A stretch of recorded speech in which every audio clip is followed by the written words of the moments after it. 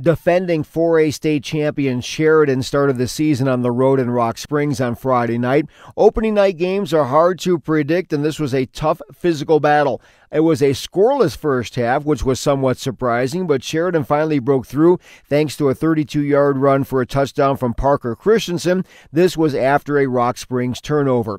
Later on in that third quarter, Sheridan hit pay dirt again with their new quarterback, Jacob Boynt, tossing a TD pass to Tony Jacobs to make it 14-0. The biggest play for Sheridan came with their defense in the fourth quarter. Rock Springs was on the Bronx 10-yard line, and Garrett Kuhn came up with the interception and returned it 90 yards for a touchdown to put Sheridan in front 21-0. The Tigers did manage to get on the board with 2 minutes to play in the contest, Justin Reese finding Nick Fagel for a TD.